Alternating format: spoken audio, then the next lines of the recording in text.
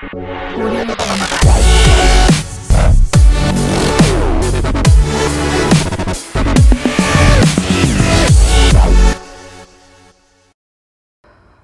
వచ్చిన వడచెన్నై వెట్రిమారన్ తీసిన వడచెన్నై తీసుకున్నా అలాంటి కథలు మనకి తెలుగులో చాలా రోజుల నుండి రావట్లేదు.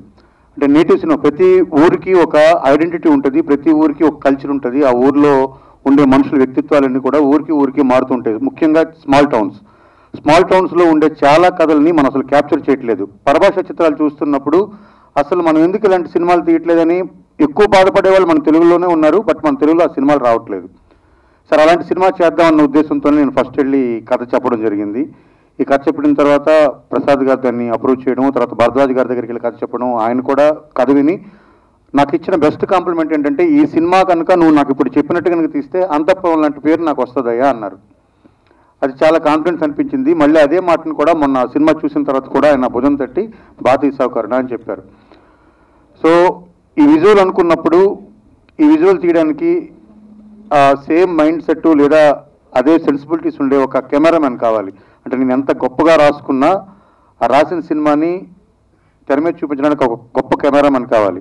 అప్పుడే నేను ఐ సినిమాకి తర్వాత చీనీకమ్ లాంటి సినిమాలకి పిసి శ్రీరామ్ గారికి చీఫ్ అసెసరీగా పనిచేసిన అరుల్ గారు అదే టైంలో కిరిమి అనే ఒక సినిమాని సినిమాటోగ్రఫీ చేస్తున్నారు. ఆయన అప్రోచ్ అవ్వడం జరిగింది. ఆయన కామన్ ఫ్రెండ్ నా మహి బెజవాడ ద్వారా కలిసినప్పుడు నేను చెన్నై వెళ్ళాను, ఆయన కలిశాను. కథ చెప్పగానే ఆయన సరే మిగతా విషయాలన్నీ పక్కన పెట్టండి, ఐఎమ్ డూయింగ్ దిస్ అని చెప్పారు. దీనికోసం ఆయన నాతో పాటు 8 నెలలు ట్రావెల్ చేశారు. మేము దాదాపు మూడు సార్లు వెళ్ళాం లొకేషన్ రెక్కీలు.